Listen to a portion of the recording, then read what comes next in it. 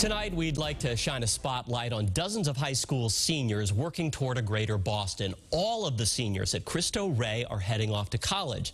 And it's not just good grades getting them there. WBZ's Paul Burton has the story.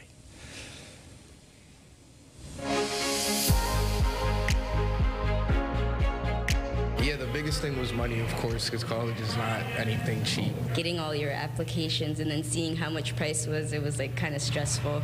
Applying and hearing from colleges can be a stressful and nerve-wracking time. But for students at Cristo Ray Boston and Dorchester, there are a lot of smiles and huge sigh of relief. Their entire senior class of 38 students have been accepted to different schools across the country.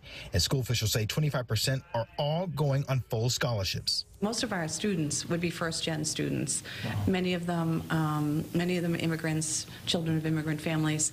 Cristo Ray is a Catholic high school exclusively serving families of limited economic resources. 18-year-old Inaya Henderson is on her way to college and couldn't believe it when she heard the news. It means a lot because I want to go into pre-med and I'm going full ride, so I'll be a nurse without debt.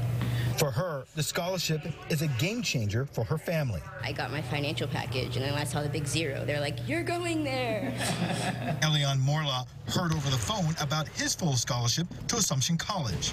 It was just one big sigh for everyone, you know? It's a full academic scholarship, and I was 100% grateful because one of those opportunities, you know, they don't come by often. At Cristo Ray, they place a huge emphasis on preparing their students to get through college and even connect them with a local business as part of a corporate work-study program. I worked at Berkshire Residential, so that was a really big thing for me. I was in data analytics. Knowing that they have achieved, that their hard work has paid off, that their hard work has been recognized by a third party, by a college, it's really a wonderful feeling. And ready to tackle the next chapter in their lives. For my parents, it means a lot. For them, my mom was going to go to Northeastern, and then she had me, so she couldn't go. So it means a lot that I'm going for free. It's like an extension of her. Young students excited to learn and ready for opportunity. In Boston, I'm Paul Burton, WBZ News.